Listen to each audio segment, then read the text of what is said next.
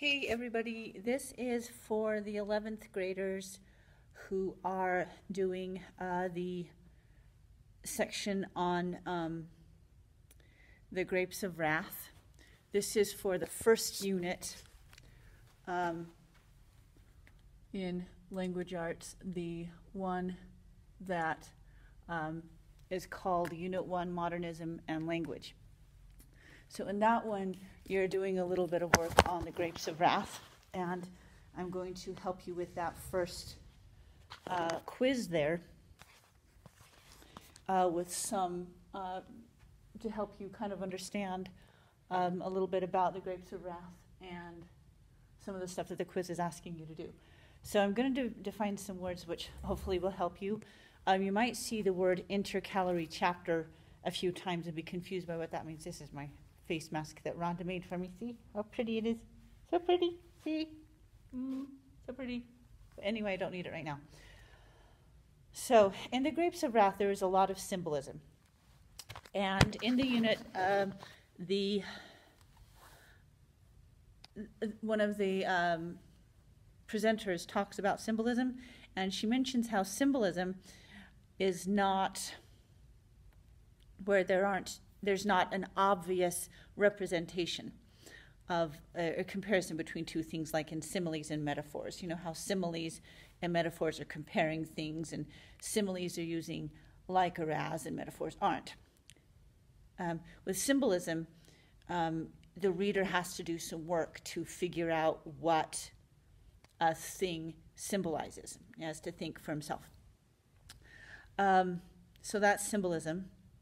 And intercalary chapters. The word intercalary means within the calendar, but when you're talking about literature, an intercalary chapter is a chapter where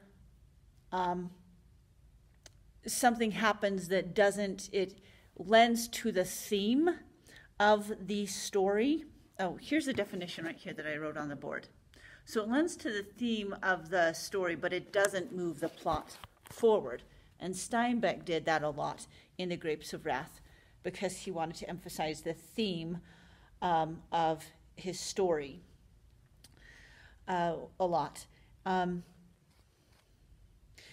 Parallelism is where a writer uses a similar style within like the same sentence to emphasize an idea. So similar word patterns, I should say. Like here's an example of parallelism. So right here, the grass was green, the flowers were bright, the sky was blue. You can see parallelism there. There's a similar word structure throughout, emphasizing the idea that it's a nice day. Also, subject and object. I want to make sure that you know what those are. So subject is the person or thing. The person or thing doing the action of the sentence, or people, possibly, or things, if there's more than one person or thing that's the subject. So the subject is a person or thing doing the action. The object is the person or people or thing or things having the action done to them. Sorry, this is jerking. So subject is a person or thing doing the action. Object, person or thing having it happen.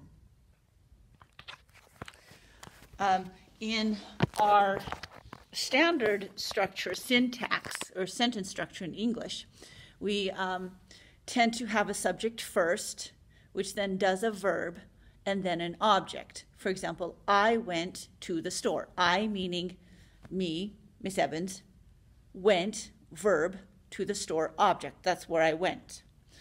But authors sometimes switch, still being grammatically correct, they switch the standard syntax around for emphasis or to get a point. Like, in a hole in the ground there lived a hobbit. Instead of saying a hobbit lived in a hole in the ground, they switched that around. Tolkien switched that around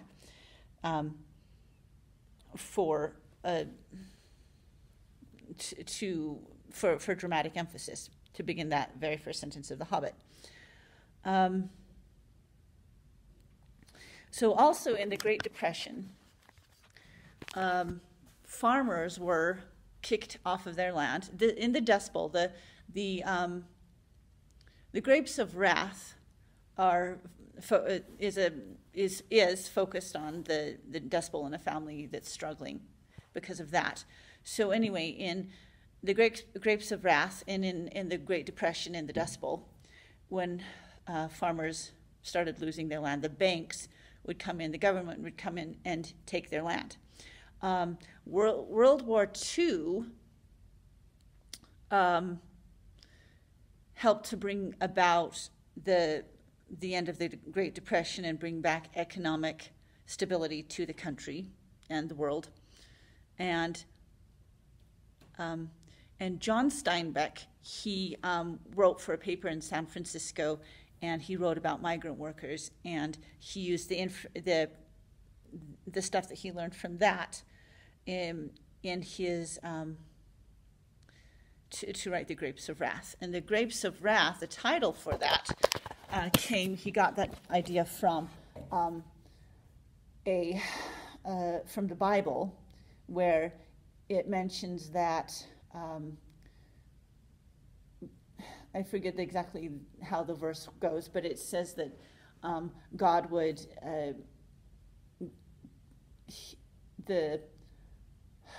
let's see.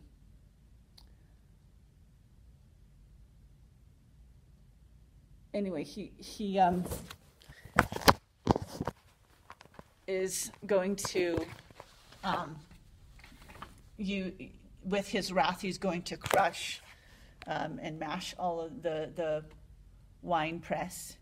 And so that verse from the Bible doesn't actually speak about grapes, but you can tell from the verse that it's speaking about crushing grapes because of God's wrath. And that's where the title came from. And hopefully that helps you with that first quiz in Unit 1, you 11th graders. And that's the end of that quiz.